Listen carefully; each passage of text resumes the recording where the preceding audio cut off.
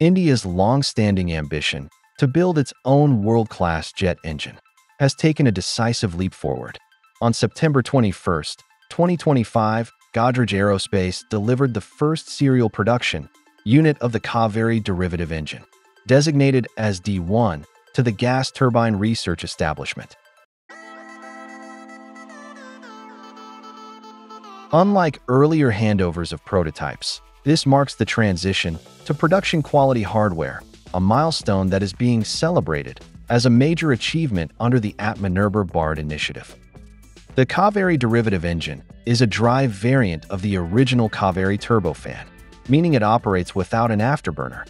It produces about 48 kN of thrust and is primarily intended for platforms like the Ghatak stealth UCAV.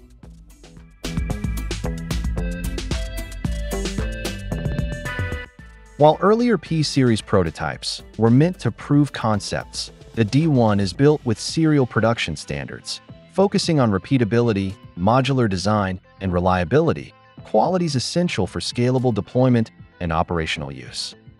This milestone is the result of a journey that began in September 2022, when Godrej Aerospace secured a contract to manufacture 8 engine modules. By April 2025, the company had already delivered 2 modules for testing.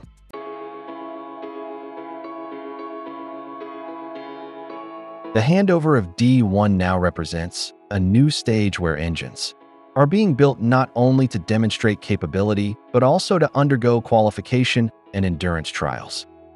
The remaining 6 engines are expected to be delivered by the end of 2025, ensuring the project remains on schedule.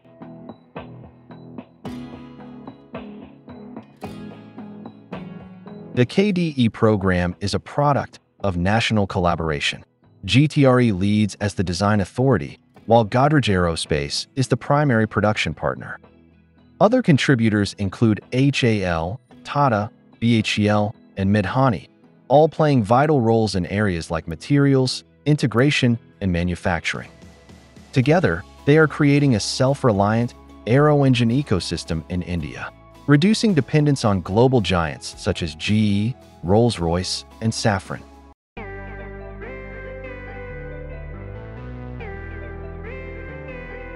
The D1 engine will now undergo baseline performance validation and accelerated endurance checks. In 2026, engines D2 and D3 are planned for 150-hour endurance runs and altitude testing.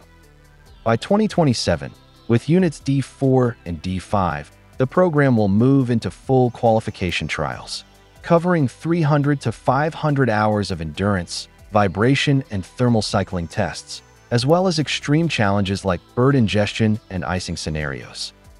If the roadmap stays on track, the engine could be certified by the early 2030s, supporting UAV and potentially even future fighter aircraft.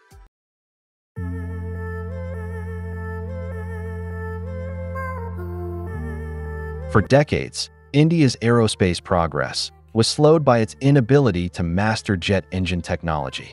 Airframes, avionics, and weapons saw advances, but propulsion remained a critical gap. The delivery of the first production standard, Kaveri Derivative Engine, changes that picture.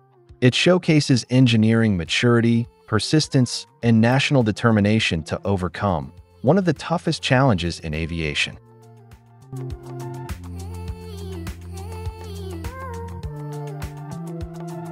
The handover of D1 is more than a technical success.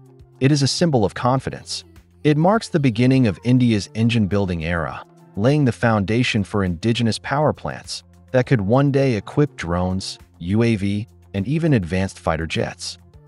With this achievement, India has taken a bold step closer to joining the ranks of nations that lead the aerospace industry.